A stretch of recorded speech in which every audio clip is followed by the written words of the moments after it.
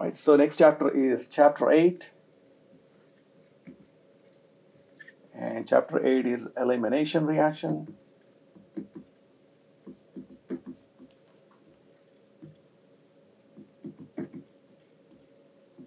All right. So if you remember last time, we actually talked about a little bit about elimination reactions. So elimination is losing a group from the molecule, right? So we actually have H and X losing the molecules to create a double bond. Okay? So that's our elimination.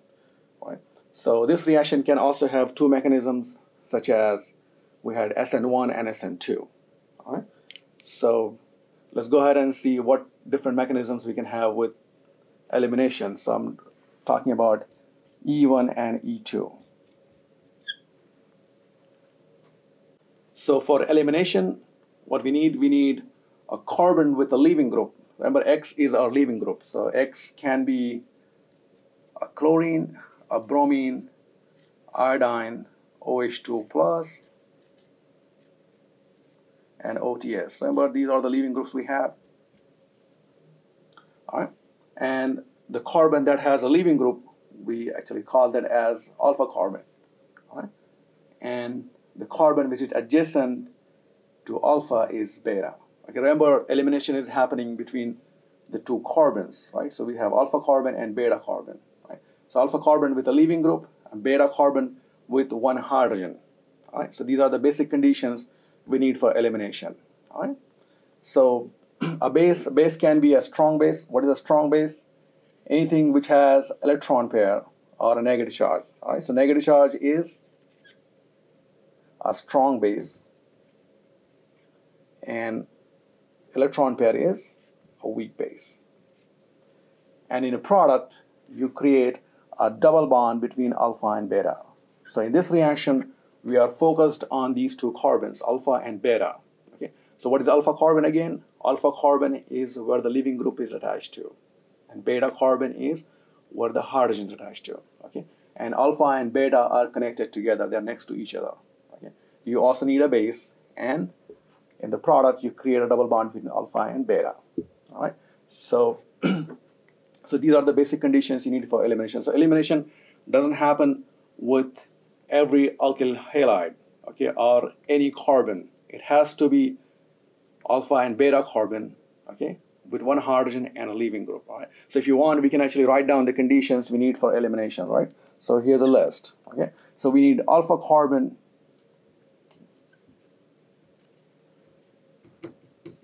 with a leaving group.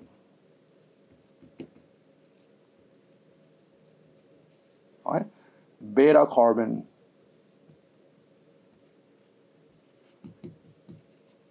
with at least one hydrogen.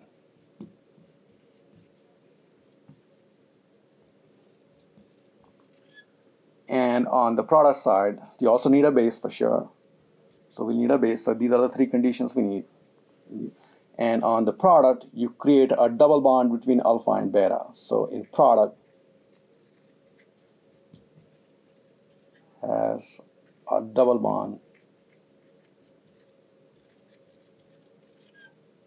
between alpha and beta.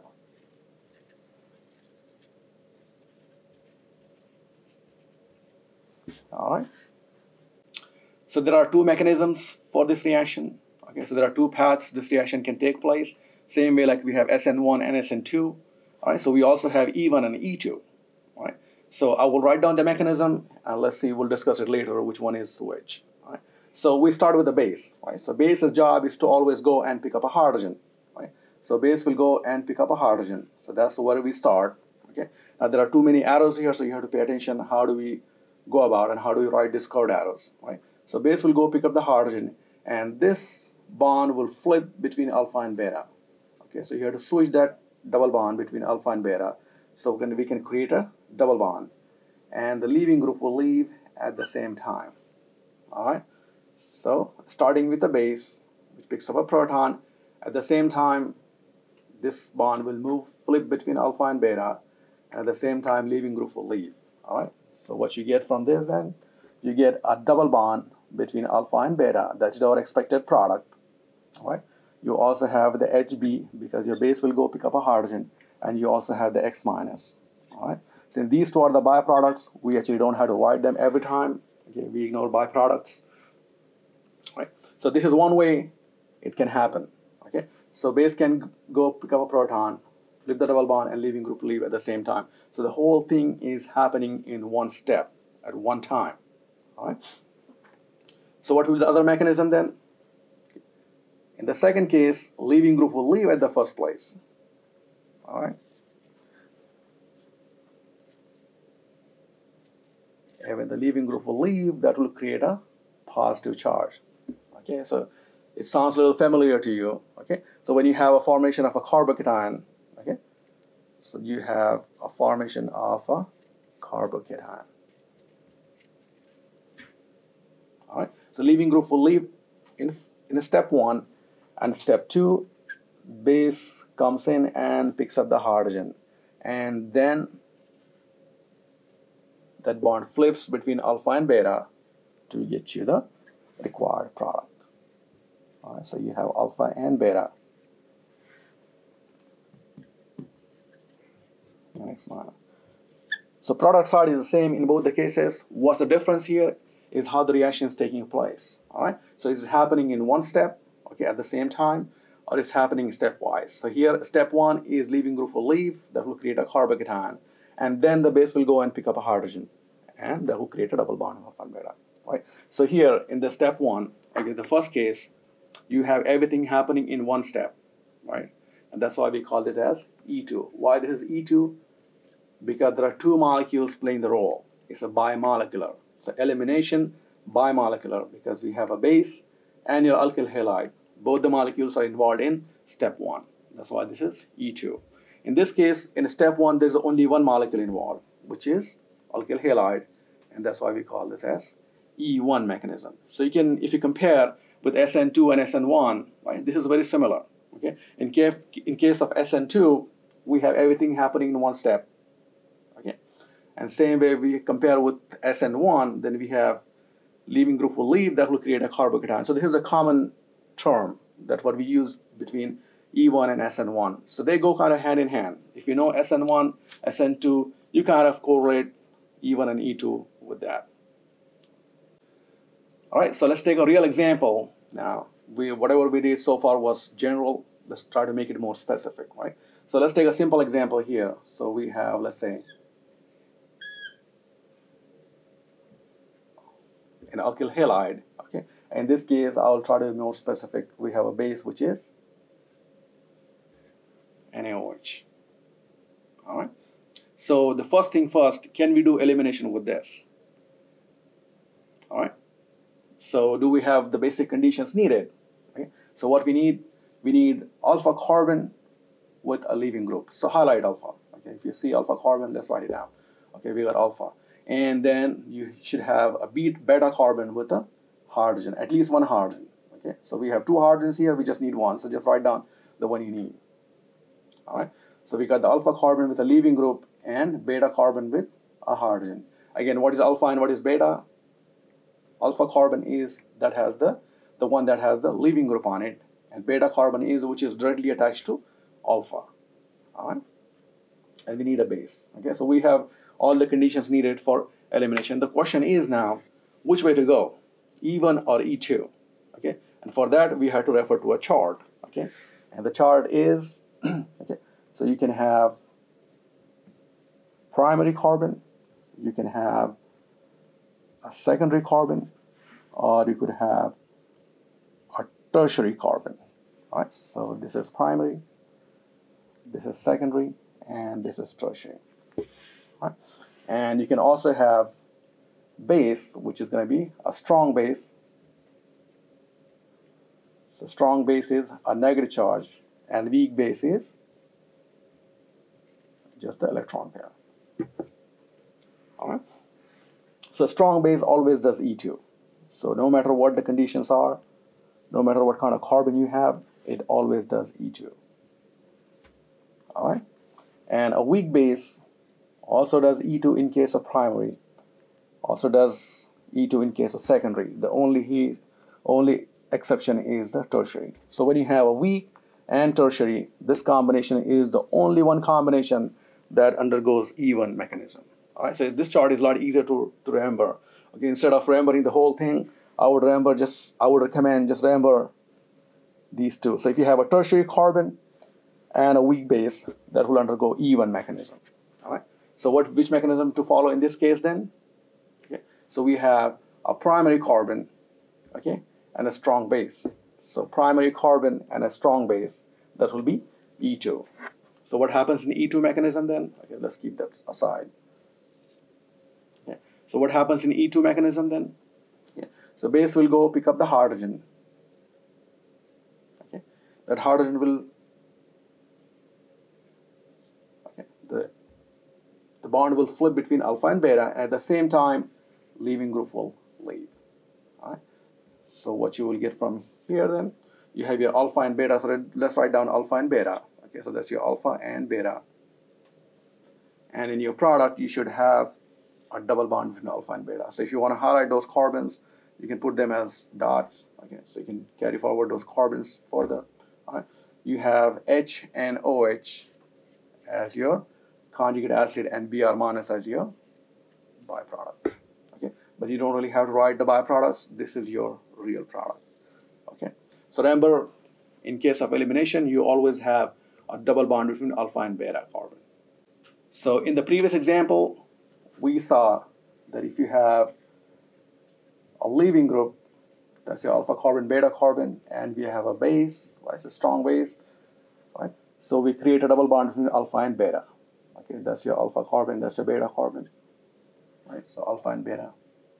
So for now, we will highlight those carbons as alpha and beta. Later on, we might get rid of them, okay? Because that's just for your keeping track of which carbon to put a double bond in between. All right. So in this case, we have alpha and beta. Okay. What if we have two beta carbons? Right. So if I modify the same example here, right? So again, this is your alpha carbon right here, right? And this carbon is not same as this carbon, okay? But they both are betas. Why is beta? Because directly attached to alpha. So what I'll do then in this case, I will put this as beta 1 and beta 2, just to discriminate between those two carbons, right? So we have alpha and beta, beta 1 and beta 2, all right? And then I will throw a base in here, okay? So again, first thing first, can we do elimination with this, all right? So we have alpha carbon with a leaving group, beta carbon with at least one hydrogen. So do we have a hydrogen on beta carbon? Yes, we have a hydrogen on beta carbon. And same is true for this carbon as well. We have hydrogen on each carbon, right? So we can do elimination. We also have a base. All right? So a strong base always does E2. So we're going to be doing E2 mechanism. All right? So now mechanism is not really important because we already did that, okay, in the last example. All right? So the best way to find the product, on the product side, you should have a double bond between alpha and beta, right? So that's what we did in this case. So you can quickly go ahead and write the product, right? So if I choose beta 1, right? So if I choose beta 1, then there should be a double bond between alpha and beta, right? So let's do one at a time, right? So we have alpha and beta 1. So we create a double bond between alpha and beta 1, right? And then you should have another product where you have alpha and beta 2.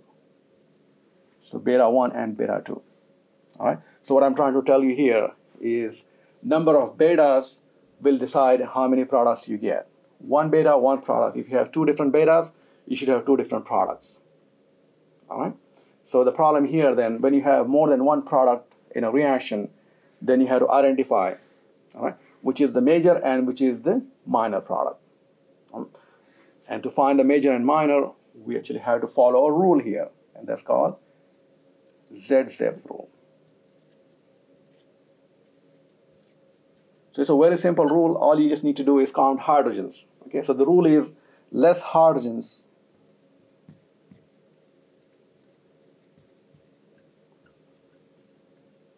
across double bond. All right. Measure the product.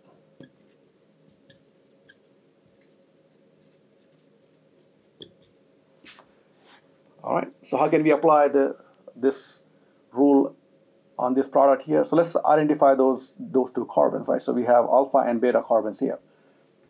All right. So across double bond means we are looking at these two carbons, right? So how many hydrogens we have across these two carbons, right? So don't forget there's a hydrogen here, and there are two hydrogens on this, right? And how many hydrogens we have on these carbons here?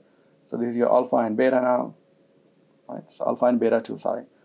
So we have a hydrogen and we have a hydrogen, right? So count how many total hydrogens we have here, right? So we have 3 hydrogens here, and we have 2 hydrogens here. So then which will be a major product?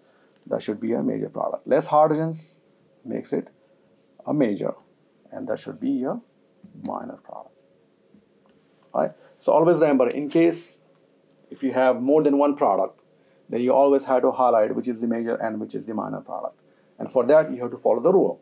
Less hydrogens across double bond. Okay, double bond is your alkene. Okay? Major the product. So let's take another example. So we have a ring now, right? And we'll still have, let's say we just use the base. Okay, we'll stick to one base for now. Right? So can we do elimination again? The first thing always. So we have alpha carbon with a leaving group, and then we have 2 betas in this case. Right? So that's your beta carbon right here. Okay. But this beta carbon is actually same as that beta, right? So these two are the same. Why is the same? Because there's no difference, right? So no matter how far you go, they are the same. So in this case, actually we don't have 2 betas, we only have 1 beta. So in this case, we only get 1 product. Again, why we can only get 1 product? Because these 2 betas are the same, right? So let's create a double bond between alpha and beta. All right. What if you choose this beta right here? In that case, you will have this product. And is there any difference between these two? No, they are the same. That's why I said either you choose this beta or this beta, you will still get the same product because those two are the same betas, right? But if I modify that example, if I put a CH3 here, right? If I keep it same, all right? So we have alpha carbon, right? And then we have beta 1 and beta 2 in this case, right? Because this carbon is not same as this, right? Does that make sense? So in this case, you should have 2 products, which will be beta 1 and beta 2. So we should have a double bond between the alpha and beta, so that with beta 1, and we should have a double bond with beta 2. All right, so this should be your major product in this case because we only have 1 hydrogen, and here we have 2 hydrogens. So less hydrogens makes it more stable, and that will be major, and that is your minor product.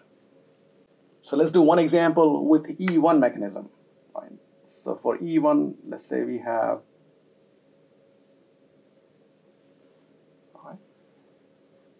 and we have water instead of NaOH. Right? So this is your tertiary carbon, and this is your weak base. So tertiary and weak, that is E1 mechanism. Right? So what happens in E1 mechanism? Okay, let's break it down further.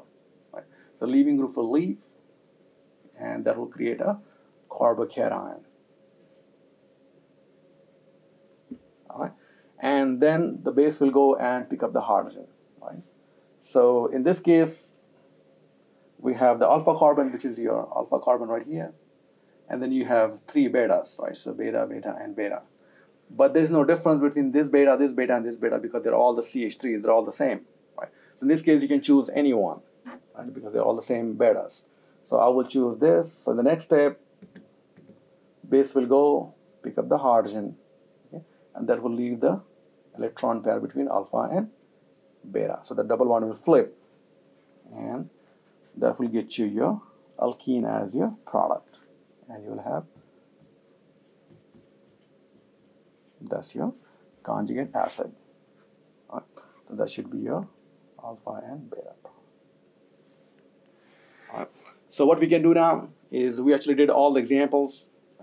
we did E1 mechanism, we did E2, we did some examples with E2 and one example with E1. So maybe we are ready to do some more examples. What I'll do for now is I'll write down some examples and let you work it out, so you can pause the video in between and then work it out, and then you can turn back on so you can see your answers. All right. But before we move on, I just want to highlight one thing, that what are the types of strong bases? All right. Okay. So strong base is anything which has a negative charge. All right. So some of the examples we just saw, like NaOH, like Na plus, OH minus. So we can have KOH, okay, K plus OH minus. We also have something like this, NaOET. Okay, so you have Na plus and OET minus, same as NaOH, right? Then we also have NaNH2.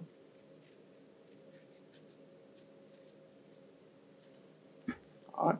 So NaOET is NaOCH2CH3. So ET stands for ethyl group.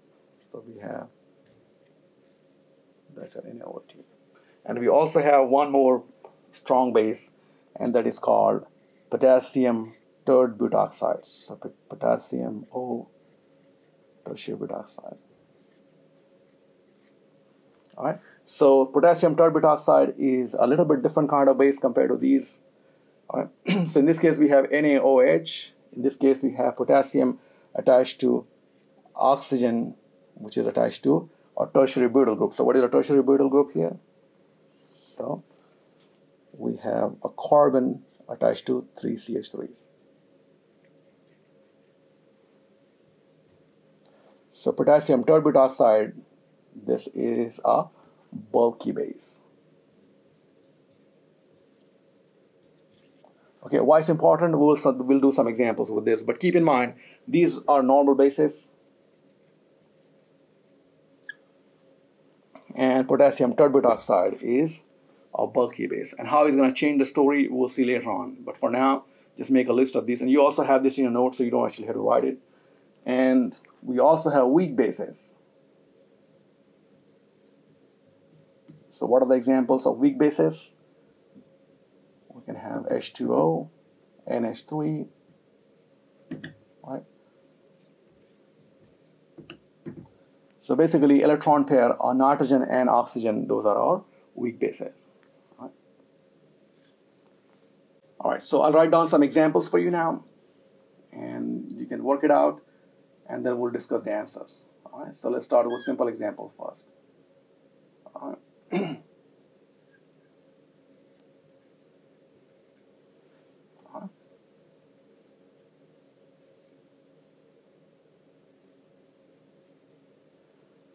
we'll keep the base same, just to make sure we don't we don't get confused. So we have this.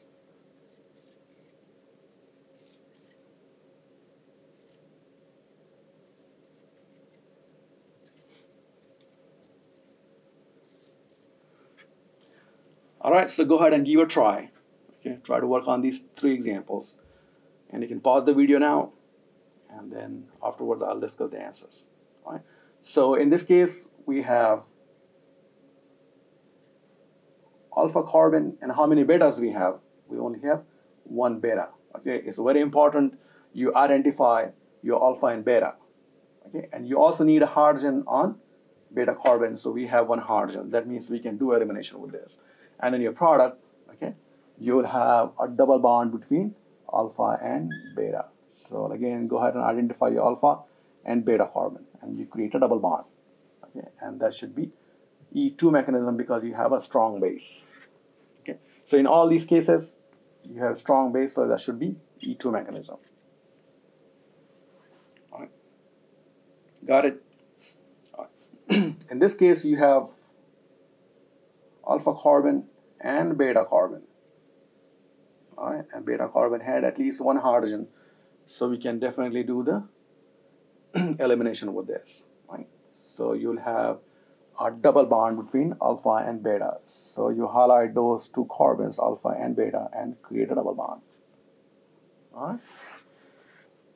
In this case, how many betas you have? Okay. So you have your alpha right here, and then we have a beta 1 and beta 2. This beta is same as this because those two groups are the same. All right. So let's say this is your beta 1 with one hydrogen, and this is beta 2 with at least one hydrogen. So both betas are eligible for elimination. Right? In this case, right, you should have two products. So this is your alpha and that's beta. So if I choose beta 1, then you should have a double bond between alpha and beta 1. And if I choose beta 2, then I should have a double bond between alpha and beta 2. So this is your alpha and this is your beta 2. Okay. Remember, number of betas will tell you how many products you should have. So you have two betas, you get two products. Okay. And when you have more than one product, then you go after major and minor. So this has one hydrogen across double bond. This has two hydrogens. So this should be your major product. All right, got it? Okay, cool. So these are not the only examples we'll do. What I'll do is once I'm done with this lecture, I will post a bunch of worksheets so you can give a try, and I can also post the answer keys online. So if you need help with that. So in next example, we will do a comparison. All right. So remember what I said before is we have normal base, which is let's say NaOH, right? And we have a bulky base. A bulky base is potassium terbutoxide. Okay, that's the only one bulky base we have. So anytime you see a potassium terbutoxide, just be a little extra careful. All right. So let's do the normal elimination, right? So we have alpha carbon, and then we have beta 1 and beta 2. We already did this example before, so you kind of know already how many products to expect. So we should have two products because we have two betas. Right. So this is your alpha and beta 1, and this is alpha and beta 2. All right, so we should have two products, and in this case, this should be major product. All right.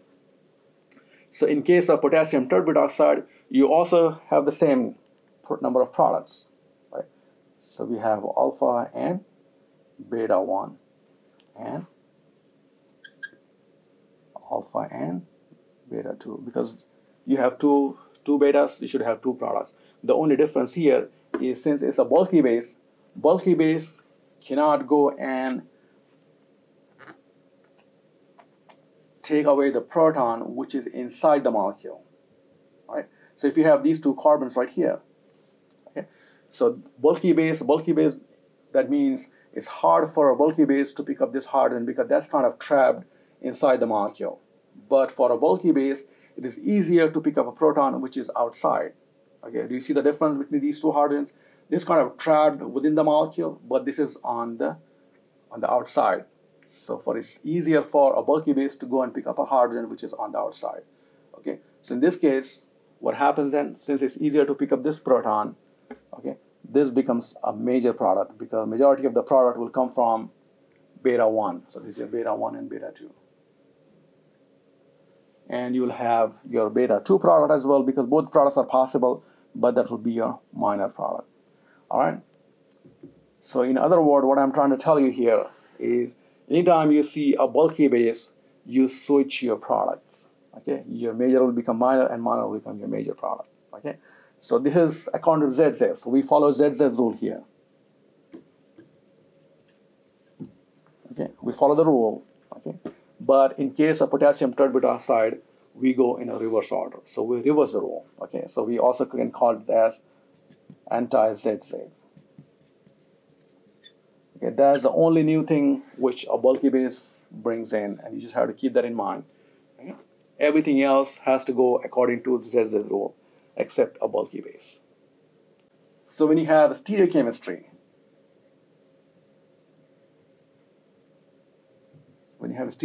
given to you, how do you handle elimination? Right? So stereochemistry of E1 and E2 reactions.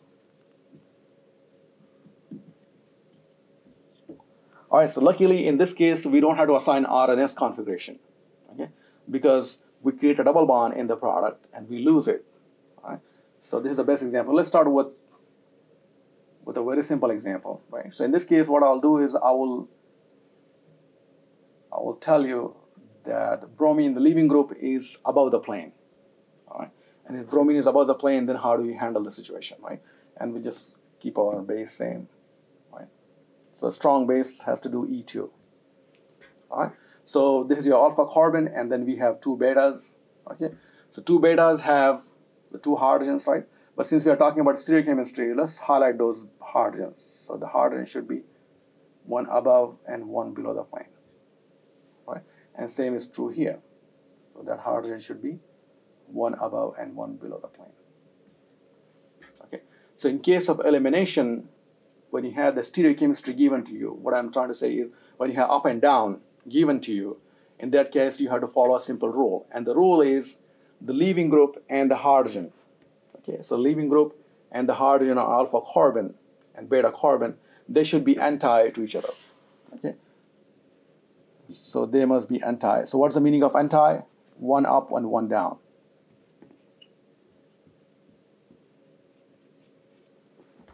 All right, so in this case, we have your alpha carbon right there, and we have beta carbon. And beta carbon has a hydrogen, right? Well, has two hydrogens. There's a hydrogen here and there's a hydrogen here. But for elimination, we can only use this hydrogen right here. Why? Because that is anti to the leaving group. Remember, we want anti. Hydrogen which is on the same side, we cannot use that for elimination. The only hydrogen we can use is anti. Okay? And or we can use this hydrogen here. But we cannot use these two because they're on the same plane. Okay? So if one is up, other one has to be down. Okay? So in this case, you will have your product, and that will be this. So you see alpha and beta. All right. So this is something what you don't really have to worry about, is to carry forward the stereochemistry, because once you have the double bond, then you actually don't have a stereogenic carbon, or you don't have up and down bonds. So you don't have to worry about R and S in this case. All right. So let's do one more example. All right. So we have, let's say, bromine up here, and there's CH3. All right. So strong base will do E2. Right. So we have alpha carbon with a leaving group. Right. How many betas we have now? So this carbon is not same as this. Right. So we have two beta carbons. Right. So beta 1 and beta 2. So let's write down beta 1 and beta 2. All right. So beta 1 has a hydrogen which is above the plane, and beta 2 has two hydrogens above the plane and below the plane.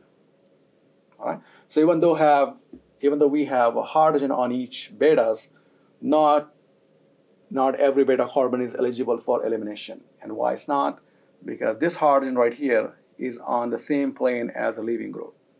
Okay, they're on the same side, so this hydrogen cannot do elimination. Okay, we can only use this hydrogen. Okay, because that is anti to the leaving group. Anti means one up, one down. Okay, or it can be other way around. Okay, we can have bromine down and this hydrogen has to be up then. Okay, the only thing is they cannot be on the same side. Okay, so we cannot use this hydrogen. The only hydrogen we can use for elimination is this. So we have to write our product then. So we have alpha and beta 2, so there should be a double bond between those two carbons, right? So alpha and beta 2. And the CH3 will stay the way it is because we haven't done anything with that. Okay, so that CH3 will stay the same. So we have to keep the stereochemistry the way it is, because we haven't done the reaction on that beta carbon. The reaction only occurred on beta 2.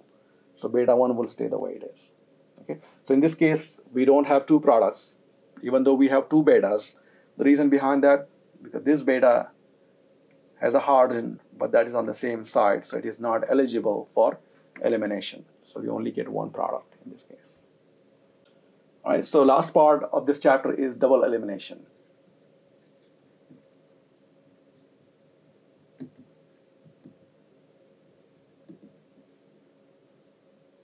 All right, so the name itself tells you that we are doing elimination twice, okay, 2 times. And when you want to do 2 times elimination, that means we need to have 2 leaving groups. Right. So let's have an example like this. Right. So we can have two leaving groups on the same carbon like this. Right. Or we could have two leaving groups on the two adjacent carbons. Right.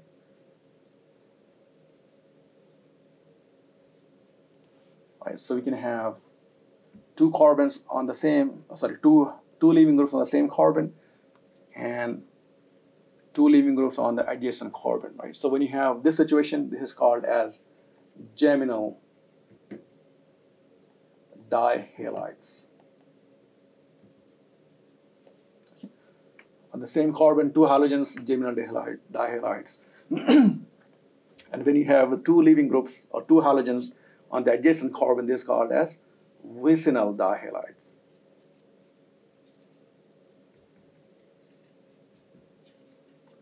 All right, but they both have the leaving groups, right? Two leaving groups, so they both are eligible for elimination, right? So then this will be your alpha carbon and this will be your beta carbon, right? We only have one beta. This beta is there, but there's no hydrogen on that beta.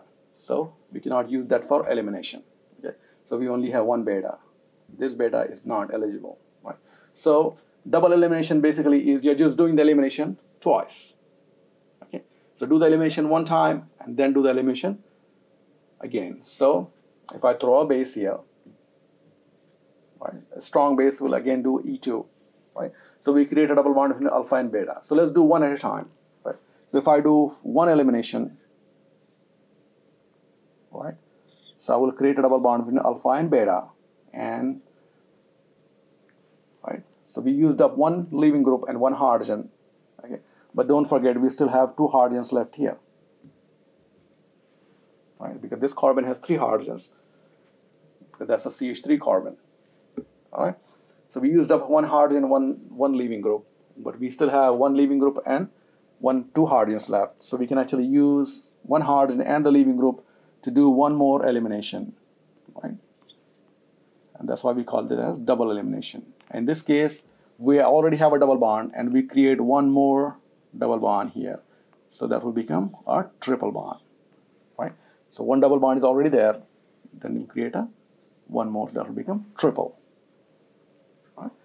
In this case, we can do the same thing. We're doing E2 mechanism, right? So we can highlight one alpha at one time, right? So if this becomes my alpha, then this becomes my beta. So even though it has a leaving group on it, I'm not referring to this leaving group here. I'm referring to this carbon right here. So if this carbon has a leaving group, that means this will become beta, right? And this has one hydrogen, right? So we can do elimination and we can create a double bond. Right? So I can create a double bond here. Remember, we use this hydrogen and this leaving group right here. This leaving group is still there. All right. Now, when we want to do second elimination, all right, this will become your alpha carbon and this will become your beta carbon. And we still have one hydrogen left here. So we can use these two, hydrogen and leaving group, to create a double bond.